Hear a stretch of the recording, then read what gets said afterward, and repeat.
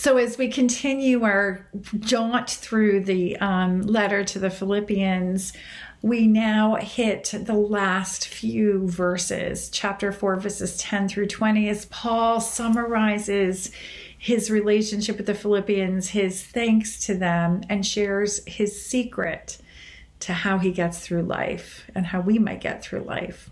So listen to these words from chapter 4, verses 10 through 20 of Philippians. I'm reading from the NIV version translation.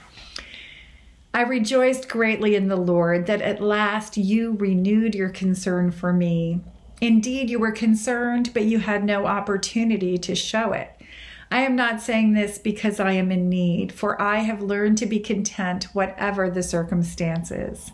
I know what it is to be in need, and I know what it is to have plenty. I have learned the secret of being content in any and every situation, whether well-fed or hungry, whether living in plenty or in want. I can do all this through him who gives me strength.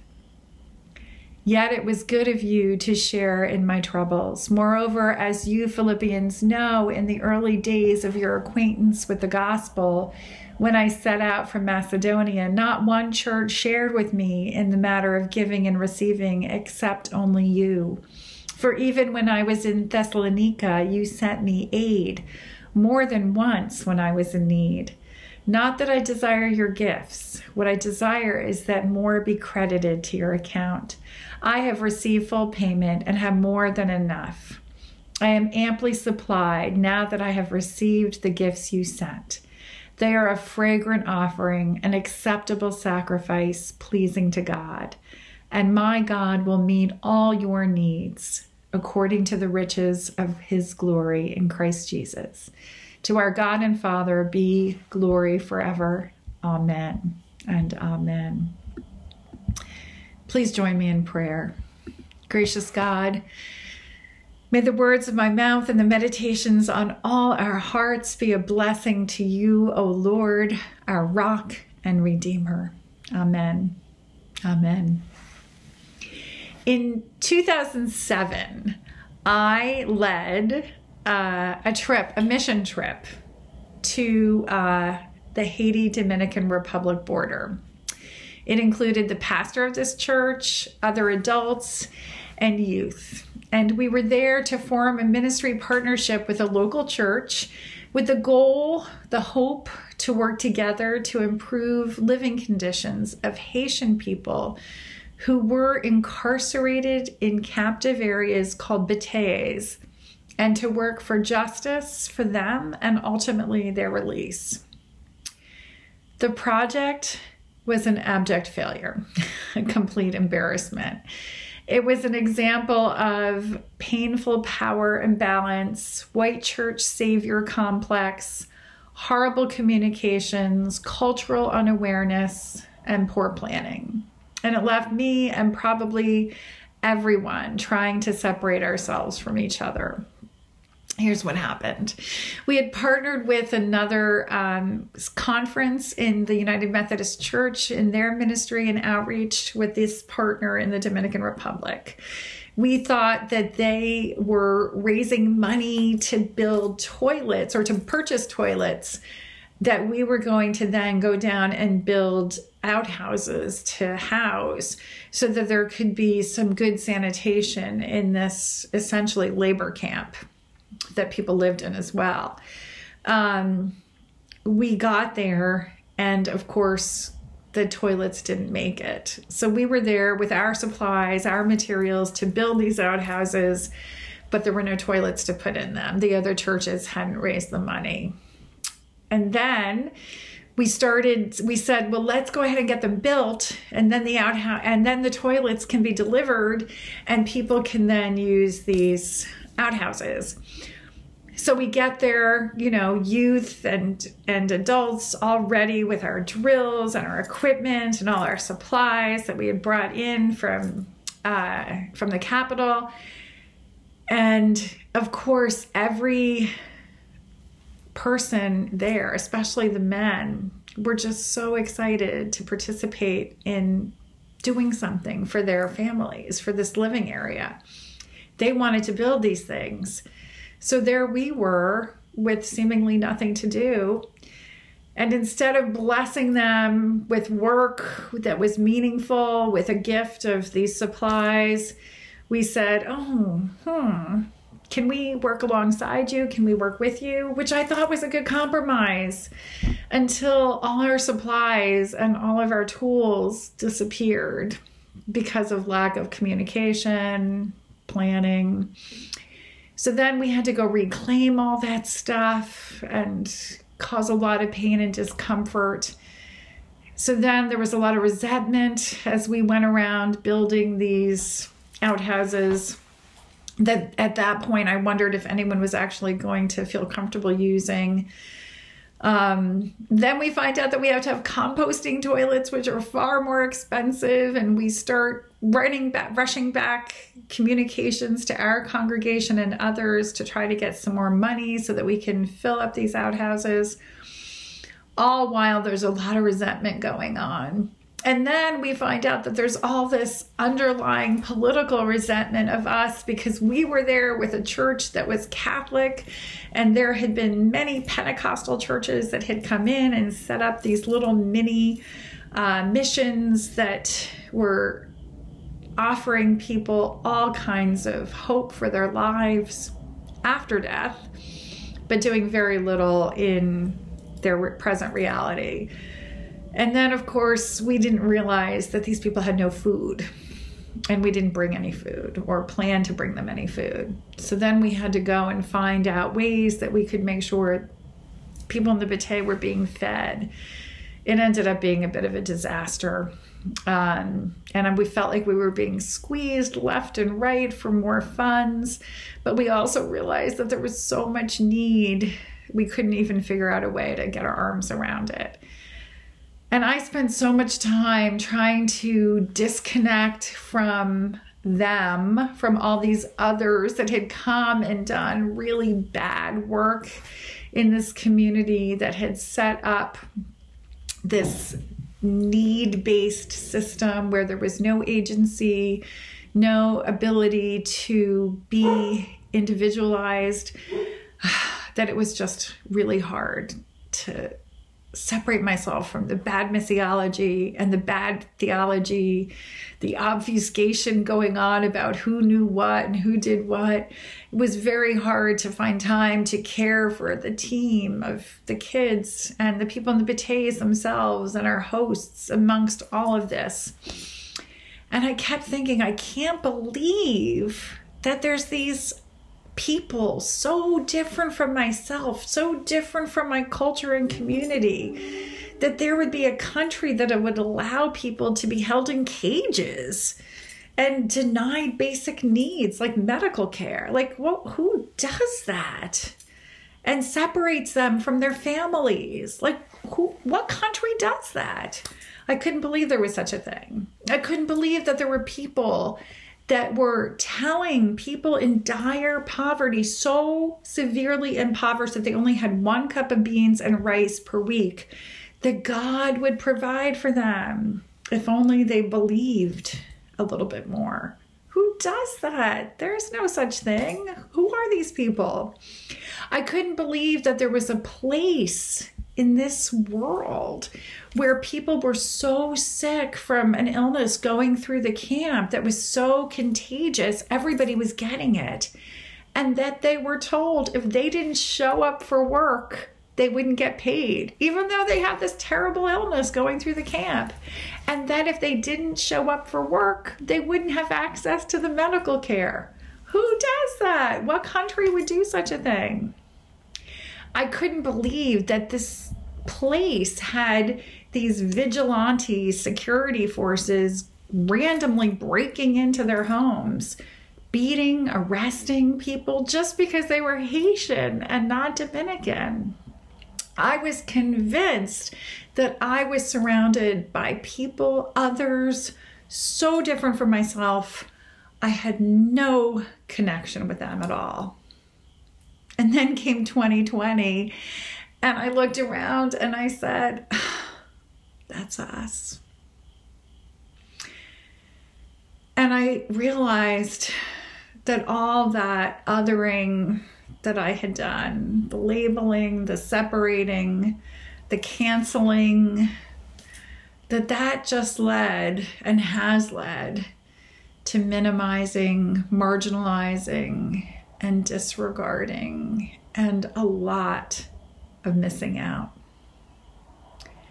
When people, regardless of their difference, don't gather together, when we don't have a way or a place to share, when we aren't listening to each other, when we aren't learning from each other, we end up right where we are now, today.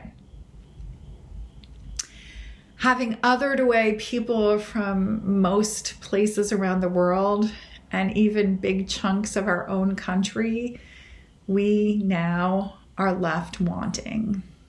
We are left wanting the richness, the resources, the wisdom, and the experiences of those other people who have already wrestled and come to understand how God is experienced and known in the wilderness of their lives, of pandemic, economic disintegration, cultural warfare, and the disillusion of civil society. How good would it be to have sat with them and learned from them all this time as we now encounter that same life? How useful would it be to sit with our siblings in Sierra Leone and understand how they worked through the aftermath of civil war and found God in that work? And with our cousins in South Africa, restructuring access and equity for people, resolving reparations, and understand God's call to justice through it. With our Liberian friends, understanding how they overcame stigmas around healthcare, like mask wearing, in order to keep people safe during their Ebola crisis. And never mind national crises, what about crossing ecclesiological borders and sit down with denominations from other countries who've wrestled and dealt with ways to work together, despite theological differences about human gender and sexuality? The place of this sitting, this gathering, this learning from each other, the gains and the losses, the wins and the mistakes, where we expand our understanding of the force of goodness and love when it doesn't feel good and we aren't loved, that place, this place, is the table. The worldwide table of God's grace and love is the place where we meet each other, not as others, but as ourselves. Paul, in all the guidance he provided to the burgeoning churches that were so different from each other, and even with lots of diversity, even amongst themselves within the individual churches, always reminded them that they were one with each other because they were one in Christ and children of God. And in these last few verses of his letter to the Philippians, we hear Paul sharing all that he has learned as he's gathered at these tables and this table. At the beginning of these verses, he's thanking the Philippians for their work supporting his ministry in Thessalonica. He has shared what their work has supported, the sharing of the gospel and the beginning of the church in that place. Across the boundaries of cultures, status, language, class, gender, Paul brings together these churches at a table in mutual support and care for each other. And then here in verse 11, he shares his secret, as he says, his secret to life. He says, I have learned to be content whatever the circumstances. I know what it is to be in need, and I know what it is to have plenty. I have learned the secret of being content in any and every situation, whether well-fed or hungry, whether living in plenty or in want. And here it is. I can do all things through him who gives me strength. It's at the table where Paul has experienced this learning of people who are hungry and people who aren't, who have so much, of people who know so many stories and have lived such rich lives. It's at the table that Paul has learned from rich Corinthians, enslaved Galatians, impoverished Jews, Gentiles in Philippia, Roman guards in Rome and Crete, from all of these other people, from them in the sharing of their lives, their hopes, disappointments, meaningful traditions, wisdom teachings, recipes, and all the other parts of what makes up human living. He learned that when they encounter the divine, when they experience God's presence, they know strength, and they are given enough of what they need, whatever it is in their particularity, to get through their days, or at least the next few minutes. Paul describes God being present and strengthening us in our individual moments, in our own experiences of God, but that we share the deep and abiding known gift of God with us, Christ. God with us, Emmanuel, even as we are the body of Christ. I've been really blessed to have the time to do a lot of reading in the last few months, and I have enjoyed Kim Court's beautiful book, Outside the Lines.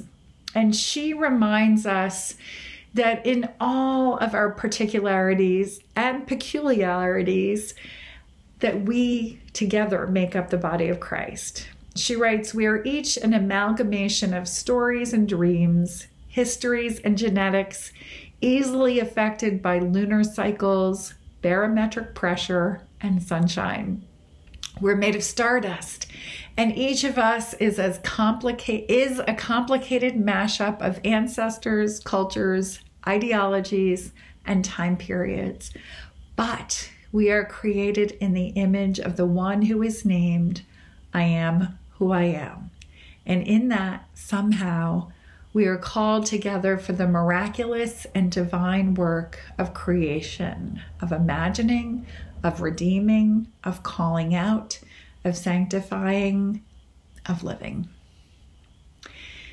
The table where we remember who we are, Paul reminds us, is for those who have plenty and those in want, for those with lots of hope and those who can't seem to find hope, for those who love the closeness of family during this time of isolation, and for those isolated and alone who hate the loneliness of it, for those juggling the many jobs of work, educating kids and caregiving, and for those who would just love something more to do, for those who desperately miss their church and its windows, and for those who are finding new rituals that bring them meaning, for those who can't stop missing the before time, and for those who can't wait for the after, for those who have done harm, and for those who have been harmed, for all of us, because God calls all of us together to be at the table. Today, we recognize that there are no others at God's table, just us, God's children. And we celebrate today that knowingness, that lack of otherness, as we celebrate World Communion Sunday. Now, I need to share with you that it's the table that redeemed that terrible yet beautiful mission trip to Haiti, DR. Back there at the end of our trip, by the way, we did build all those outhouses, but we also found ways to let the people of the community participate in the building of those outhouses, and did some deals where they could take our clavels, our nails and screws, and fix up their own homes with everything that we had that was available. if they brought back our power tools. And then we also found out, or knew, I guess, that there was a great deal of skilled baseball players in the Batey. And we had a great time playing baseball, at least, especially Lizzie Burns and some of the others. But then we also learned a lot about what it meant to be together. At one point, we were told that we should bring peanut butter with us in our suitcases because there might not be enough food or we might not like it. And of course, we were well fed, well taken care of, and our peanut butter just sat in our suitcases. I guess we were planning to bring it back with us. And then Serena Applegren and Lacey Cobbs and some of the other kids realized that we had all this peanut butter and we should do something. We should feed people. They didn't have enough food. And we were running around all over the place trying to scare up some beans and rice for them. And then we found out that our translator had a brother who owned a bakery in the local town. And we went to the bakery and bought every piece of bread in the store. And we brought it back. We thought for sure we would have hundreds and hundreds of rolls and bread that we would feed everybody till they were full and bursting.